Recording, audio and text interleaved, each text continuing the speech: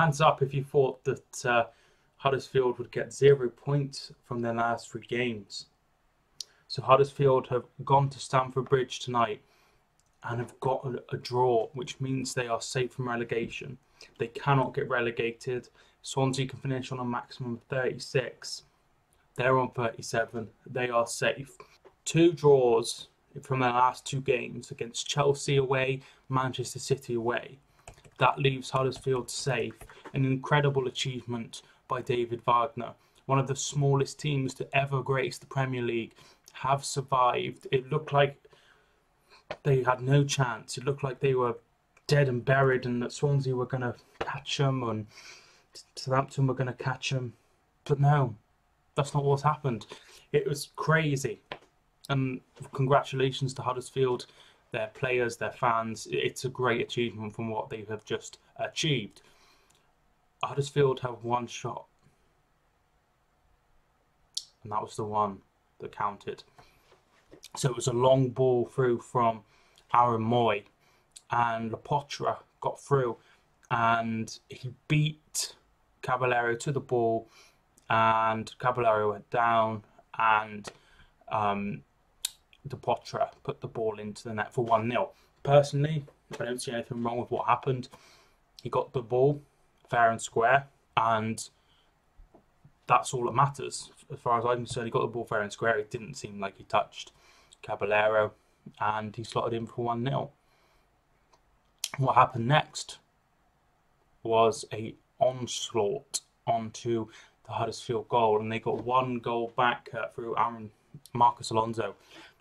He didn't know too much about it. It sort of reflected onto his face. It's sort of a reverse of what happened at Liverpool with Roma, where it hit Milner's face and went in, sort of a bit like that. And they just hammered the goal, but they just couldn't get the winner. They had a chance towards the end where they kept having shots, and the Huddersfield defence were just battering. They were getting battered, and they just kept putting their body on the line. And the ball fell to Christensen, who headed the ball, and Lossell, the goalkeeper, who was colossal tonight, got a fingertip touch onto the post, and that has kept Huddersfield Town as a Premier League club. Fantastic achievement, and well done to them, but that has pretty much relegated Swansea. It's over. They're not going to catch Southampton. They need to win. It needs to be a 10-goal swing. So they need to absolutely destroy Stoke and hope that Southampton also get destroyed by Manchester City. Talking to Manchester City, they're the next thing we need to touch on. They won 3-1 tonight, which takes them to a record of 31 wins in a Premier League season. A record 105 goals. 103 was set by Chelsea.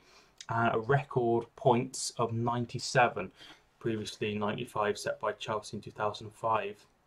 What a season they've had. It's been absolutely incredible, and it's been a thrill to watch, and we are so lucky to see what Pep Guardiola's team has produced.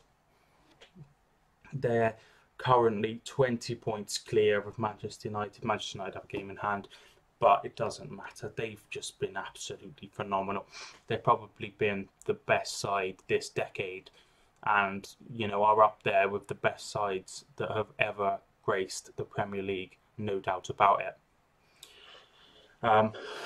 Now on to Arsenal. So Arsenal had a terrible start to the game.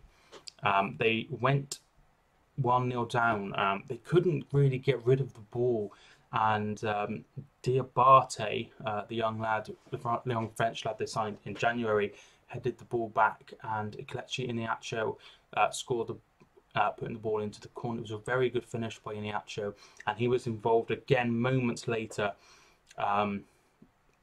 when Mavropanos was basically dicking around with the ball, and he lost the ball, and Iheanacho came in, and he brought down Iheanacho, and he was deemed as last man and was given a red card.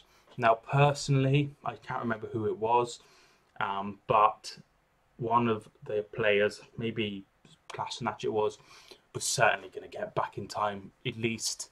I think it was very harsh, but at the end of the day, just get rid of the ball. I wouldn't have given the red card. I thought it was too much. But in the second half, Aubameyang got back Arsenal back into the game.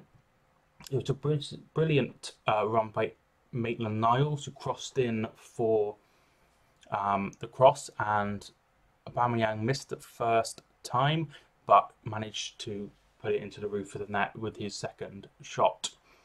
And that's how it stayed for 20 minutes.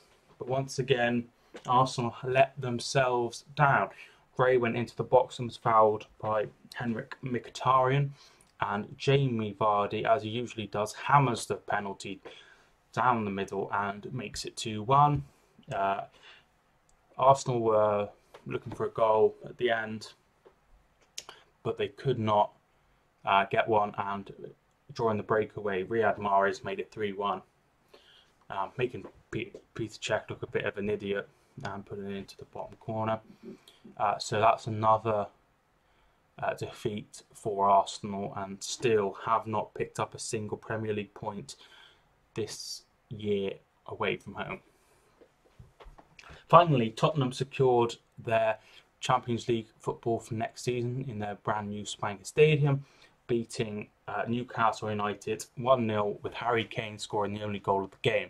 And it was a brilliant finish into the roof of the net. It was a cracking finish, and he made it 1-0, and that's how it remains. So Chelsea can't catch them. They're on 74 points and Chelsea are on 70. They can still get Champions League just if Liverpool lose to Brighton and Chelsea win on Sunday when they face Newcastle United, who have just played Spurs. I can't see that happening. I can't see Liverpool losing to Brighton. Even a 0-0 draw at this point would see them safe. So, yeah, that's pretty much it. The goal scorers for Manchester City were Danilo, a great run. He made a great run and a great finish by Danilo. Made me think that Danilo secretly a striker. It was brilliant. Joa equalised after some fucking about from Claudio Bravo. 2-1 it was, with Bernardo Silva with a smart finish into the corner, and Fernandinho made it 3-1 with a finish from a corner. So that is pretty much it for tonight. Tomorrow, West Ham host Manchester United in the final game this week before Sunday and the last game of the season. And pretty much there's nothing really to play for at this point. Chelsea can sneak into fourth, unlikely. Swansea can escape, but at this point it's very unlikely. Premier League's pretty much done. So that's it. 37 games. No one expected Huddersfield to do this, but they have. And credit to David Wagner and his side. It's been brilliant. And I watched them play in League One, and it's amazing what they have done since. I never thought this would happen. You know, I thought they'd always be a yo-yo side between League One and the Championship, but David Wagner's coming in and done great, and many congratulations to Huddersfield Town. I had a Huddersfield Town fan comment on my video the other day, so if you're watching, hello. And yeah, I'll leave the review here. Thank you so much for watching. Subscribe down below if you're new. I am Mike, and I will see you very soon.